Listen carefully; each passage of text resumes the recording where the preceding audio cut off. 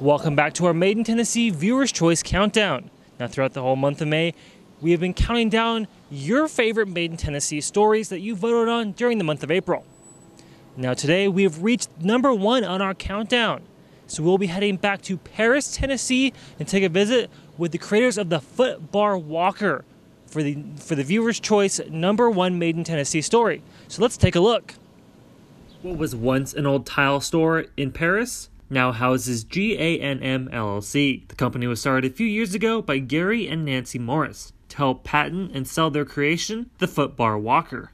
It is attachments that go on a standard walker that turns it into a assistance to not only the patient but the caregiver. Gary and Nancy came up with the idea for the Footbar Walker to help some close friends who were looking for a better way to get around. The walker works by allowing a caregiver to use their weight as a counterbalance to allow the person using the walker to pull themselves up with minimal strain.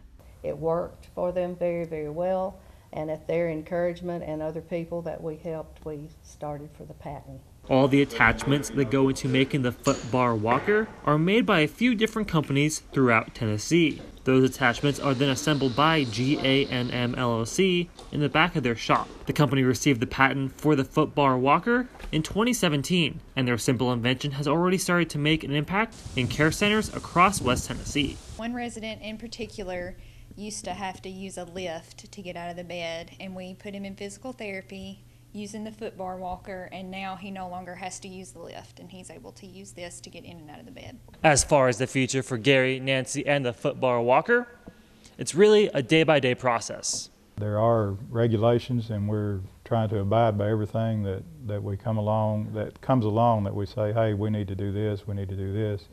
And it's a learning process. In Paris, for 39 News, I'm Jackson Overstreet.